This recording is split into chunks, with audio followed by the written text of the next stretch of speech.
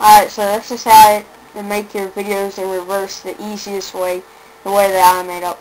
So first you're going to import your video that you want to put in reverse. For instance, I'm going to use this one.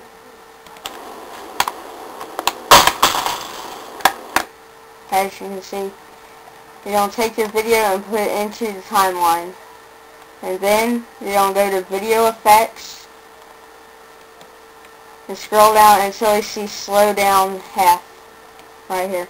You're going to take and drag that down into there, and then what you're going to do is put the video in the very beginning right there, and then you're going to hold down ALT plus the left key, so it'll play in reverse, and you're going to get your hypercam and select the region that you want, which is right here, and then you're going to hold down ALT plus reverse, so it'll look like that.